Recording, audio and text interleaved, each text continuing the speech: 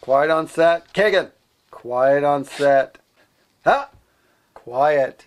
Welcome to Off the Leash. My name is Jason Kenzie. And I'm Izik Nox. And this is a show about everything that is animal related in the news from around the world. Today, in the news, there are police in Mississauga searching for a convertible white Mercedes. Now, I bet you're wondering, why are they searching for this Mercedes? Well, they don't really care about the car. It is what was inside the car. Everybody was excited about finding. Do you know what that was? It was the cutest, tiniest, furriest little schnauzer by the name of Sassy. That's correct. If you want to know what a schnauzer looks like, simply go to your closet and pull out your mop and put it on the floor.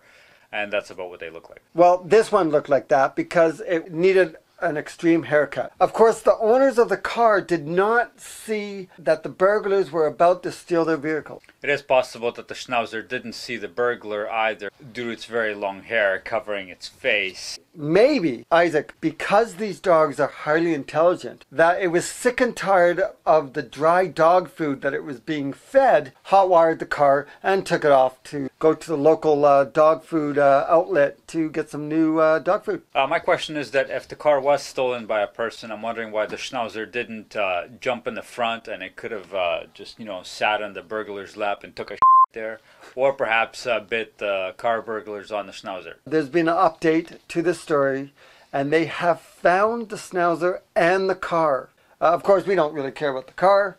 We care more about the little dog because it was cute and cuddly. I'm wondering if the robbers were stealing the car, Jay, or were they planning to steal the schnauzer? Because apparently they didn't take either one, and they dropped off the car near the same location where it was originally stolen from. Yeah, if they wanted to keep the car, they could have simply put the schnauzer in a box and shipped them to its rightful owners via Purelator. But I'm so happy that the schnauzer is back in one piece and the owners are extremely happy. For our next story, you may have heard of the Great Wall of China as well as the Trump Wall, which is currently being built, but you may not have heard of the pig wall that Denmark is building to prevent their pig population from getting infected with African swine flu from German wild boars. Now, some of the boars in that area are extremely aggressive, quite large, and they run rampant and they destroy farm life for the cows, the horses, and they do a lot of damage. And this is something that needs to be done. This $12 million project has already begun and is scheduled to be completed by autumn 2019. It is basically a 40-mile-long electric fence that prevents from boars entering Denmark through the German border. And based on the story of the three little pigs, the Denmark people are desperately trying to teach the pigs to build the wall. And they also have mentioned that they're probably going to get the pigs to pay for it as well. This fence will have slight openings on the bottom so that smaller creatures like otters and foxes may be able to still migrate between the two nations. Domestic pork production in Denmark averages about $5 billion in assets, so to have that industry at stake would be a major risk to their economy. Of course, pigs are very intelligent creatures. It'll only be a matter of time before these pigs learn how to get around it. Teaching themselves how to shovel. They go under the wall. Or build a pig bridge. Surely in 10 years' time, the pigs will be protesting with graffiti and balaclavas at the fence. So if you have an issue with them building this wall, you can just call this hotline down below. If you seem to have problems with this wall being built, you can call this hotline down below, and you can huff, and you can puff, and you can blow the wall down. So the next story I have, it is about a team of divers off the coast of Hawaii that came in contact with one of the world's largest great white sharks on the planet.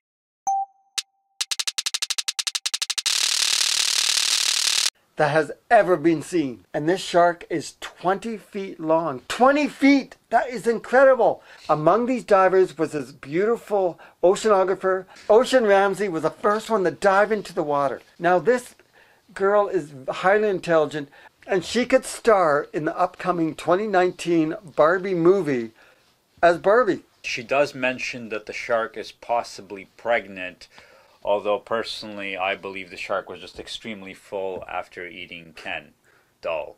She also said that's why the shark was not aggressive. And of course, a shark that is full is probably not interested in eating. That's why it was probably swimming peacefully. We also, in the video, we also seem to see a couple of suicidal dolphins who seem to very calmly swim around the shark. One of them almost looks like it even like slaps the shark in the face a couple times right on the nose. And the shark seems to care less, which is kind of odd to see. Judging by the size of the shark, it probably looks like it could swallow that dolphin whole. And they may have to recast for Ken now for this movie. Thank you guys so much for joining us. I hope you like what you heard, and I hope you like what you saw.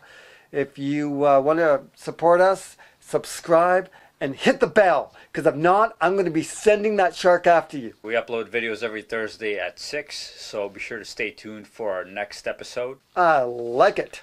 There are links down below to all the news stories that we've talked about. So remember, always support your local animal rescues. See ya. Have a good night, everyone.